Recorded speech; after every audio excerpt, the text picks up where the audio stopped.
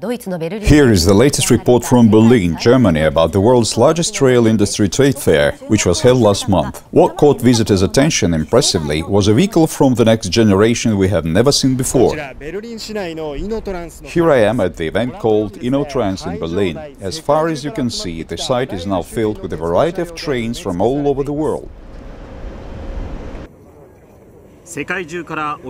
InnoTrans is the world's largest business event for train industry, in which approximately 3,000 companies participated this year.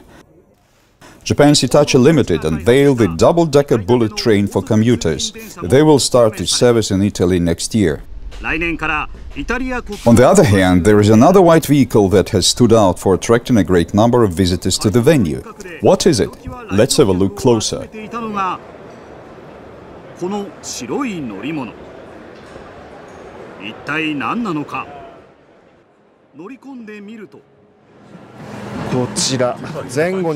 There are 2 seats in 3 rows, 6 seats in total. The inside of this vehicle is quite spacious. The vehicle is equipped with 6 luxury seats. It looks just like the inside of a large car or a limousine. For some reason, a geography map is shown on the monitor. This is an innovative transport vehicle made in Belarus, designed to reach speeds of up to 500 km per hour. This new type of vehicle is named as a high-speed unibus and was developed by the Belarusian SkyWay technologies company. This innovative brand-new form of transportation is capable of accelerating up to 500 km per hour on a special rail track.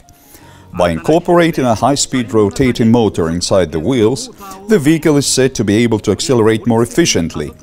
By simplifying the design of both the rolling stock and rails, construction fees will be reduced dramatically when compared to those of conventional railways.